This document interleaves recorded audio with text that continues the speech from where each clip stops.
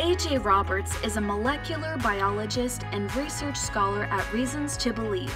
She holds a Bachelor of Science in Chemistry from the University of Tulsa, a PhD in Molecular and Cell Biology from the University of Pennsylvania, and a Master of Arts in Christian Apologetics from Biola University. AJ puts her passion for truth to work, engaging in science-faith topics such as evolution and design, harmonizing science and Christianity, and a theological perspective on viruses. It's time to change our outlook on evil. Please welcome A.J. Roberts. Thank you. Thank you, and good morning. You know, as I was listening to Abdu talk, and you really only had to hear his conclusion, I heard two truth claims that are shared by the old man in the country by Billy Currington, where the chorus goes like this: God is great, beer is good, and people are crazy. I hope you heard too as well. But I'm amazed, as Abdu was suggesting, how we accept truth claims in popular culture, regardless of what they are. Is beer good? Does it depend on the time of day of the week, the nutritional value, the quantity, the taste? Are people crazy? Is it worth challenging these truth claims? Well, what about these claims? God is great. God is good. I've known these claims since I was a child and learned to pray, God is great, God is good, at the dinner table.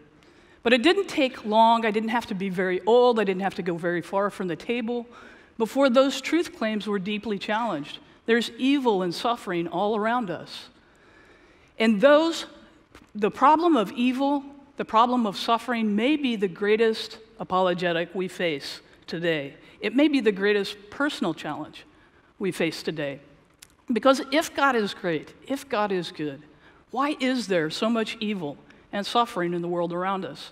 To the critic who raises the challenge of the problem of evil, he is challenging the power or the very existence of God, as well as the goodness of God, the love of God, and the trustworthiness of God. But the problem of evil is not unique to the Christian. The problem of evil must be addressed by every worldview and every religion.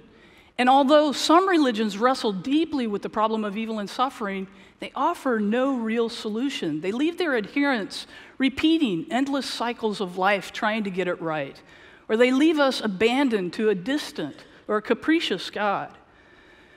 Naturalism gives no real solution to the problem of evil. Now, the challenge to the Judeo-Christian claims of God's impeccable goodness and God's omnipotence have been raised ever since these claims were first made.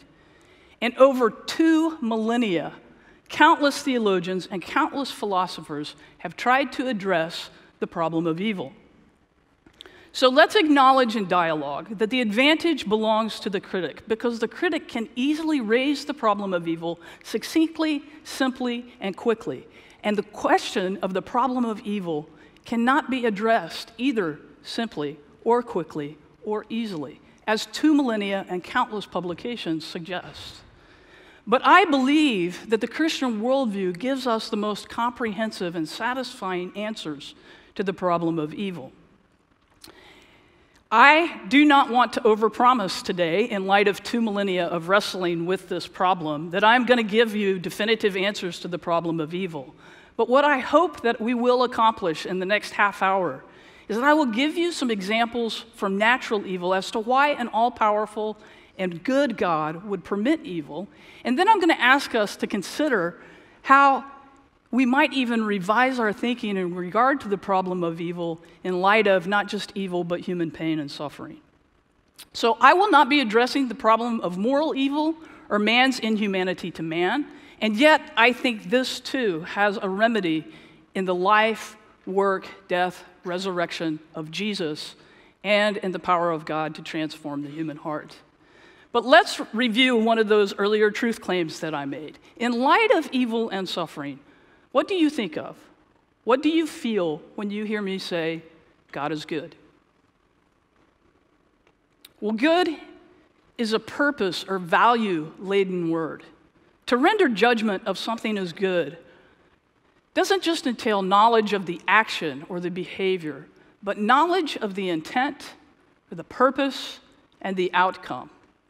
And this leads us to what I consider our first recurring and obstinate obstacle to addressing the problem of evil, and that's that we suffer from human finitude. We have limited perspective. We have limited knowledge. And perhaps due to our limitations, we rush to judge something superficially because we don't completely understand the merit or the value of what's going on. Now, John Pollock is an American philosopher known for influential work in theory of knowledge and artificial intelligence, and he refers to our problem of finitude this way. He says what you know is orders of magnitude less than what is true. And I'm not singling you out. What I know, the total sum of human knowledge, is orders of magnitude less than what is true. We know so little about what can be known about nature and reality. You know, Shakespeare, through the words of Hamlet, actually penned this centuries earlier when he said, "There are more things in heaven and earth, Horatio, than are dreamt of in your philosophy."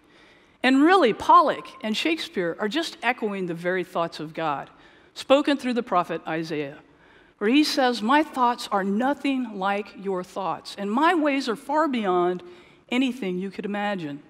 For just as the heavens are higher than the earth, so my ways are higher than your ways, and my thoughts are higher than your thoughts."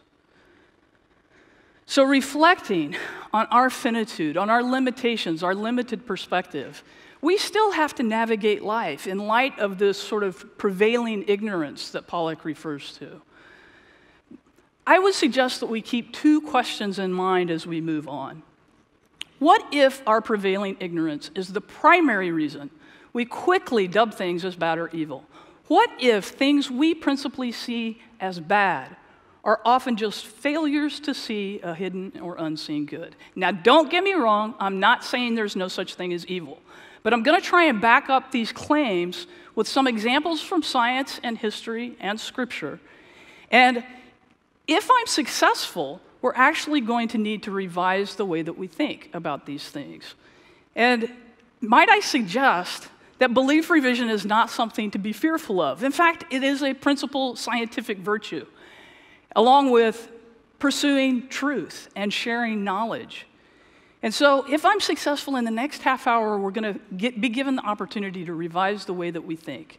And may I suggest that we approach that invitation with humility in light of our limited perspective, and with courage, as we consider now, just for briefly, a few examples of evil, what are referred to as natural evil in the world around us. Now, natural evil is really just a philosophical or a theological term to describe natural disasters like these.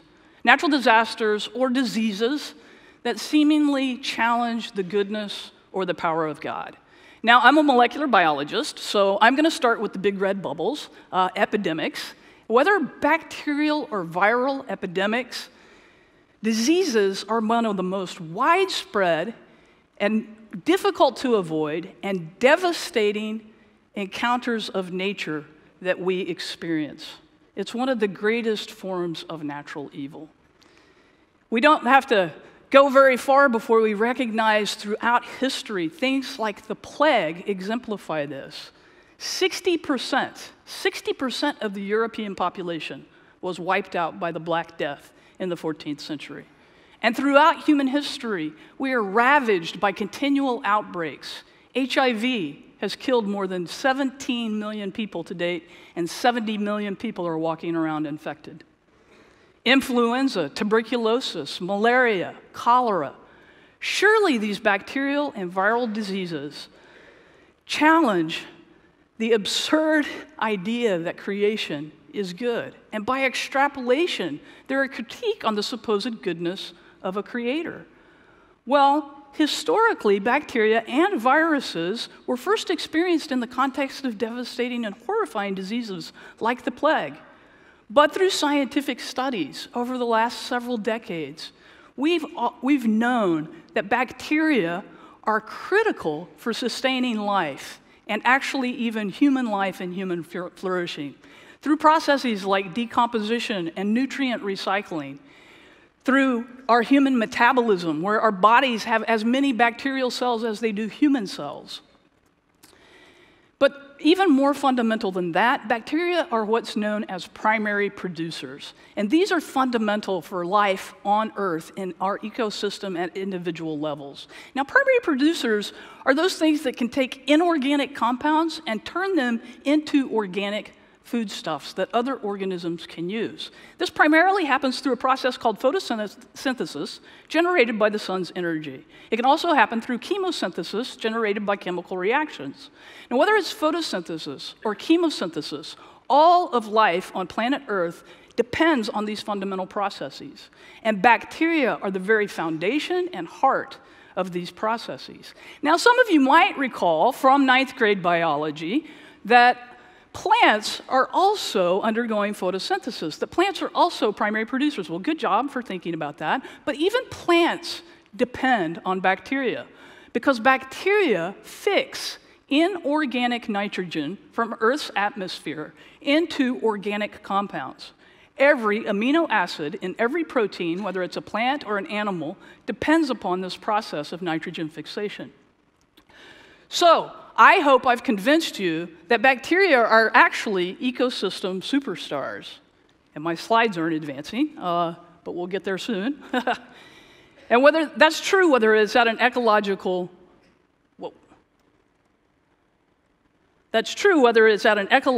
or an individual level.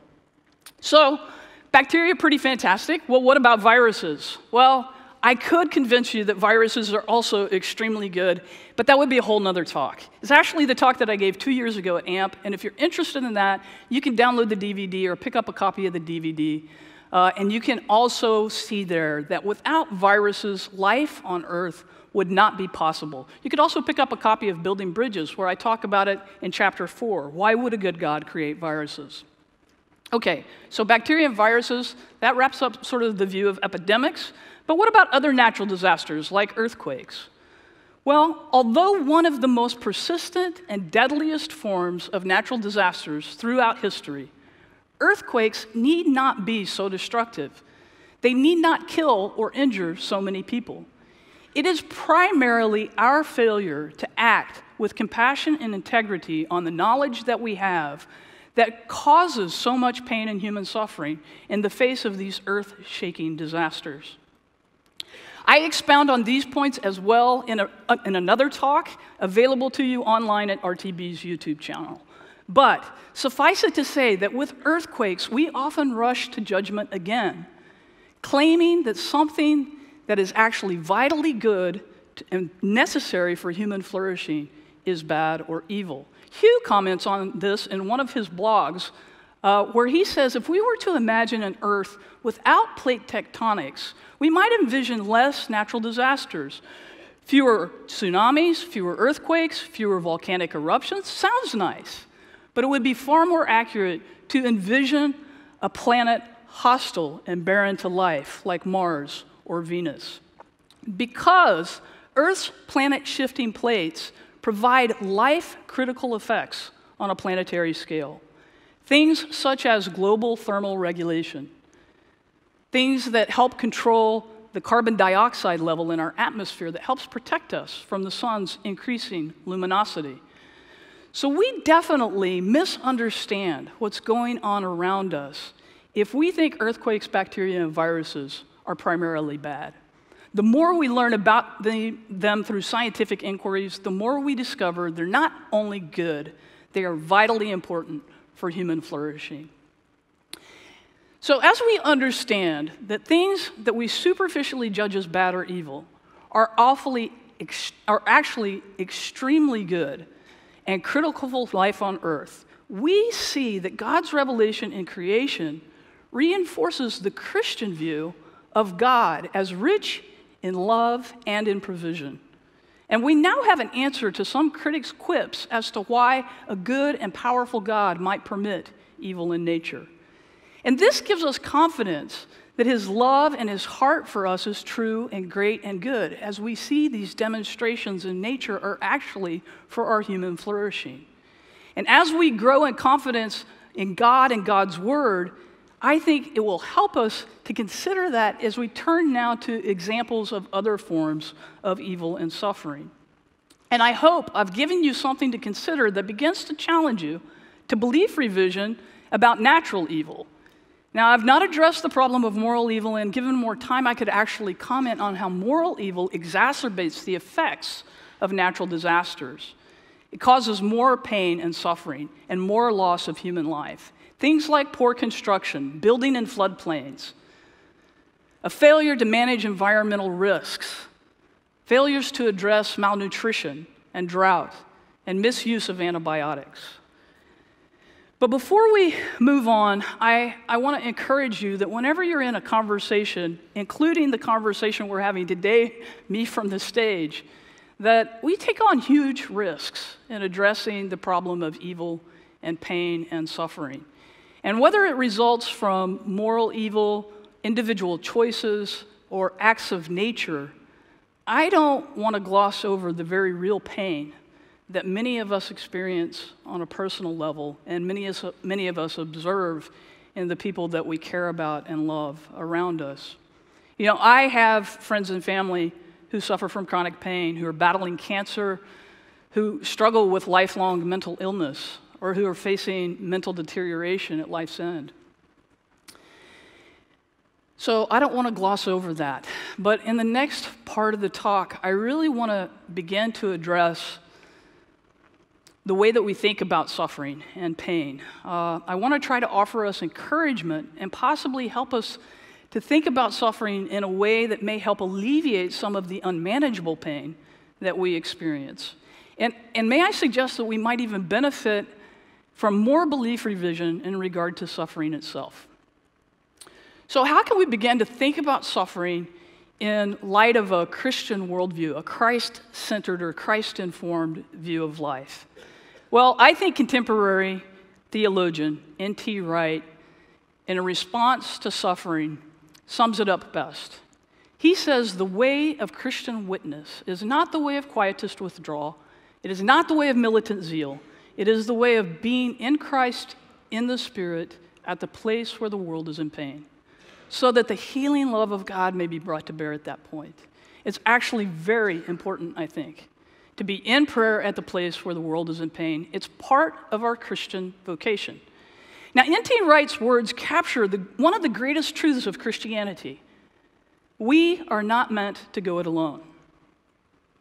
God does not leave us alone in our suffering. Jesus became a man, and he experienced deepest suffering himself. And Jesus promises to never leave us, even in our darkest valleys. And we are adopted into Christian community when we become part of God's family through faith. And we are called to comfort one another with the comfort that we've received from God and with the comfort of God's promises, that God will be present with us, that he will bring justice and ultimately deliverance. I think we also recognize in N.T. Wright's reflections that in the face of adversity and suffering, some of the deepest human virtues are called forth: compassion, mercy, courage, hope. When others around us are facing devastation or adversity, we are called to enter into the suffering with them. And we are called to bear the presence of God and the hope of God in order to comfort them. It is not enough just to be compassionate. We must act, because it is our actions that minister to the suffering. It is our actions that onlookers observe, and both of these categories, the sufferer and the onlooker, see in our actions the heart of a loving and good God. As we bear hope to the suffering, we exemplify acts of courage and compassion that should be the hallmark of all who claim to love Christ and all who claim to follow him. We are to comfort with the comfort that we've received. We are to weep with those who weep. We are to bear one another's burdens. So whenever we observe suffering around us, it's always a call to courage and compassion, even at great personal risk or expense. And it demands action, not just sentiment, and it's our actions that are of the most profound importance. Now, when we personally face or personally experience evil or suffering, we also always have a choice. We have an invitation. How will we respond? And those choices that we make, those responses that we take, are also of great significance. Now, whether a Christian or non-Christian, throughout history and today, many have observed that adversity is necessary for growing in moral virtue. But as Christians, we believe it has even more profound effects than that. We believe that God works all things together for good. So in the face of adversity, we actually believe that God is growing in us Christ-likeness and a maturity of our faith. As I think more and more deeply of God's goodness and our suffering in parallel, and as I scour the scriptures, I am convinced that God uses suffering and adversity to invite us into deeper trust and deeper realization of his goodness and his heart for us. That he forms in us by the power of the Holy Spirit as free moral agents, individuals who deeply trust in the heart of God, the love of God, and the goodness of God. And when we believe something is ultimately for good, we find that we can endure the process without losing hope. In fact, I think we will even willingly engage in pain and suffering when we believe we will gain from the process, or when we believe that the process will accomplish a greater good, and when we believe it's temporary and it won't last forever. I think this is borne out even in simple examples. Whether you're an athlete competing for a prize, or you're a student striving for a better life or to make a contribution to society. Whether you're making sacrifices as a mother or a father, we will purposefully enter into adversity, pain, and suffering when we believe it is for a greater good.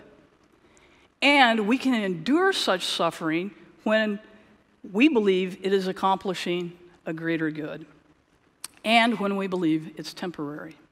We will willingly enter into this type of suffering. But you know, some suffering isn't entered into willingly. Some suffering is dropped on us, like a bombshell. Tragic results of our choices or others' choices, effects of more profound moral evil of man's inhumanity to man, or random acts that just hit us from nature. But even then, when suffering and adversity and evil is encountered unexpectedly, we have a choice in how we will respond. And that choice and that response can have great effects, not just in our own lives, but in the lives of those around us. In A Grace Disguised, author Jerry Sittser shares autobiographically of a tragic event that occurred in a single night in his life when he lost his mother, his wife, and his daughter. His entire world and very being was shaken to its core. And I picked up A Grace Disguised on the recommendation of a friend when I was suffering grief and loss as well. And Jerry Sittser writes A Grace Disguised for just such a person. And he writes there that tragedy can increase the soul's capacity for darkness and light, for pleasure as well as pain, for hope as well as dejection. Because, and if you recall Phil's talk yesterday, it is in the darkest hour of suffering, when he was quoting MLK Jr., right? It is in the darkest hour of suffering that we often begin to search for the light, for deliverance, and for hope. And it's then when small actions can actually break through as brilliant flashes of light and hope and mercy when we take action to bear the hope of Christ to others. Jerry Sittser goes on to call the valley of suffering the vale of soul-making, borrowing from poet John Keats, and articulating what is known of as a soul-making process or a soul-forming process in the face of adversity. This same concept is shared by Alexander Solzhenitsyn, who was the Nobel laureate in literature in 1970.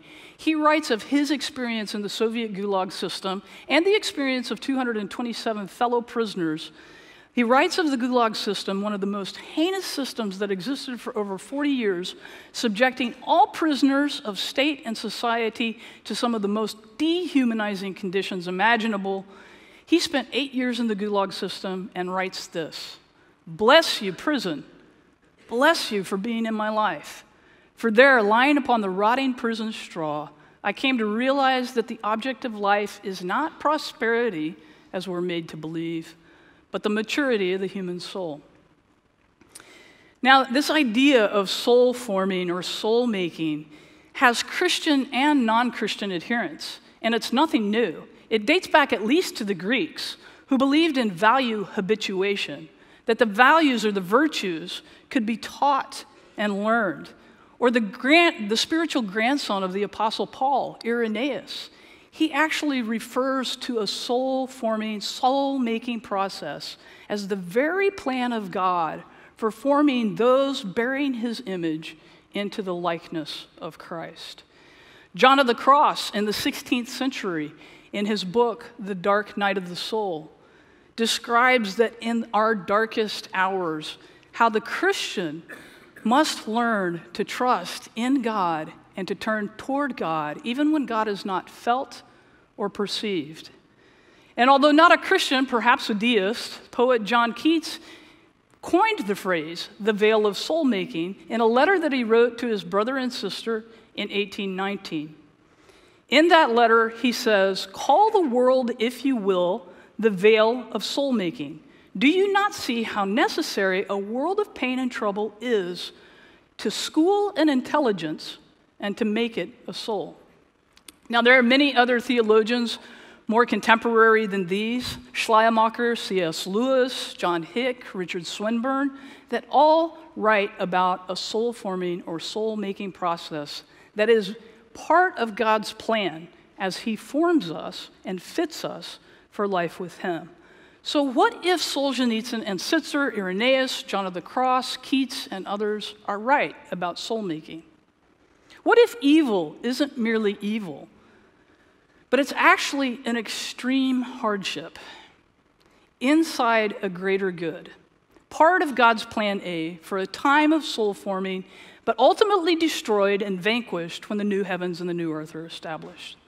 Meanwhile, forming in us by the power of the Holy Spirit as free moral agents to deeply trust in the heart of God, in his love and in his goodness, in the faces of all kinds of challenges and hardships, so that in the new heaven and new earth, when these things pass away, we find ourselves fit for eternity in the likeness of Christ, where an eternal weight of glory will be ours in perfect, loving, willful, trusting, abiding union with God. And not just with God, but with each other, who have also been formed through these processes. We will be with Christ and like Christ. Now, I actually think that the Apostle Paul also talks about soul forming and the effect of adversity in the Christian life. He writes in the letter, one of his letters to the believers in Corinth, and also in his letter to the believers in Rome, words that I've read, and you've probably read dozens of times. He writes, "This momentary light affliction." But when I read this most recently, thinking about our suffering and God's goodness, I took pause, and it took on a deeper significance, and it struck me. All of a sudden, I began to think, hey, wait a minute. Think about who Paul was and where he had come from. Before his conversion, he hunted down early Christ followers with the intent to beat them, to imprison them, and perhaps to even watch them die. And as Paul encountered Christ on the other side of his conversion, he experienced the exact same types of persecution that he meted out on these early Christians himself. And yet he says, this momentary light affliction in light of all of this. It's like, really? Momentary light affliction? Paul, what are you thinking? What are you smoking? Right? It's like, but Paul had undergone radical belief revision. Through the adversity he encountered in the presence of God and God's people, he had come to trust that God, who broke through his false beliefs of reality, was teaching him that through pain and suffering, we can endure it far more easily when we think that it is accomplishing something better. And he says, both in the letter to the Romans and to the letter to the Corinthians, that it is accomplishing an eternal weight of glory for us that will be revealed in the end. Or to the Corinthians, he says it's preparing for us an eternal weight of glory beyond all comparison. So Paul comments on the transience of the suffering and the greater good that is being accomplished through our persevering through trial and adversity. The scriptures are really replete with similar testimonies where suffering is accomplishing great things that we may not have the clarity to see or understand when we are in the midst of them. Now, I'm not saying that suffering should be sought out or wallowed in, but I am saying that when we are suffering, that suffering can be redeemed. I think that if we look at the life of Jesus, if we look at the life of Job, if we read the letters from Peter or James, that we see the same ideas everywhere we go. And if we're to consider the life of Christ himself, I think we're challenged even more to rethink how we view suffering. Jesus emptied himself and took on the form of a bondslave. He was a man of sorrows, a suffering servant, and although a son made perfect through suffering. And as we consider Christ, we also see that suffering and evil were temporary, that they would one day ultimately and utterly be redeemed and would serve an eternal greater good. For the joy set before him, Jesus endured the cross, its shame and hostility, and is now seated at the right hand of God, the firstborn of a new creation. You know, arguably, there is evil. And sometimes the good is hidden within the bad or the evil that we encounter, and we may never see it, and it may not be seen by others. And all we have to do is consider the life of Job. Job never got the backstory to his story. We do. And when we consider the life of Job, I think we see how God is fitting us for eternity with him and with one another as those who, according to his plan A, will be redeemed at great personal cost to him through the life of Christ.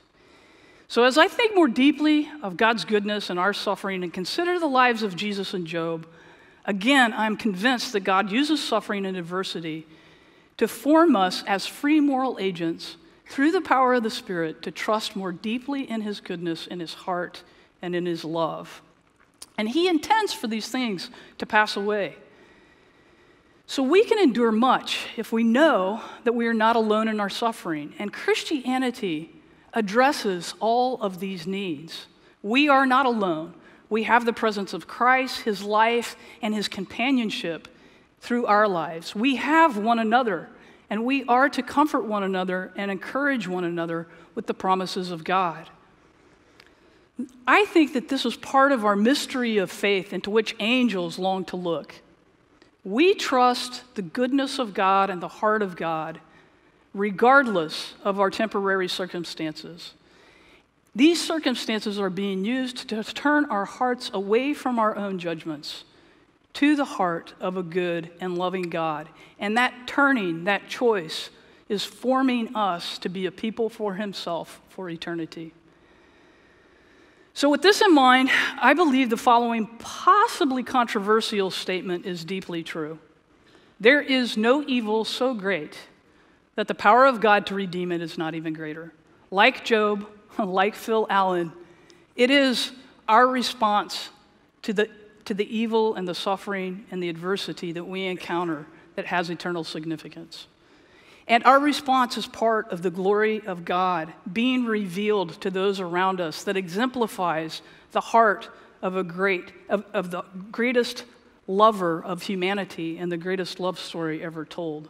You know, there is no place that I or you could ever go, emotionally, spiritually, or physically, that God's not there, that God's not waiting for us, that he's not ready to meet us, and he desires us at great personal cost.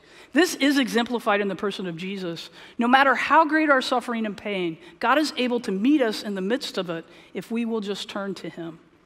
His presence and the presence of his children with us lightens our burdens. And we lighten the burdens of others as we go in Christ's confidence to comfort and show mercy and do justice and bring hope.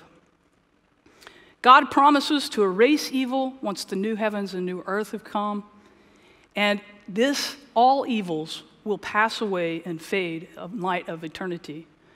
So God is fitting us for life, for eternity with him and with one another. And that's the greater good that God is accomplishing through these light momentary afflictions. Every adversity we face is an invitation to turn toward God or to turn away. And it's only in turning toward him that we encounter hope and grow in Christ's likeness. And God's glory and heart is evident to all those around us. So in these reflections, I hope you're encouraged as you consider the depth of God's heart and goodness and grow in confidence in response to the problem of evil, and can join me in confidently proclaiming that God is great, God is good. Thank you.